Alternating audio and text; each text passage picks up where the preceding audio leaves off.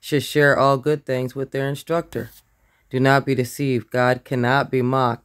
A man reaps what he sows.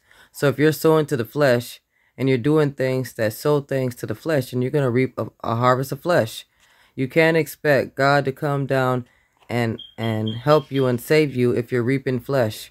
If everything you do is flesh, if you're not giving him no time, if you're not praising him, if you're not seeking him, and even when the one day you do go to church on Sunday, you don't raise your hands up, you just sit there and listen. Oh yeah, preach, pastor, preach. But when the worship comes by, you're just standing there and you give a little tiny bit of clapping, a little tiny bit of singing a song. You don't even listen to the words that the song is saying.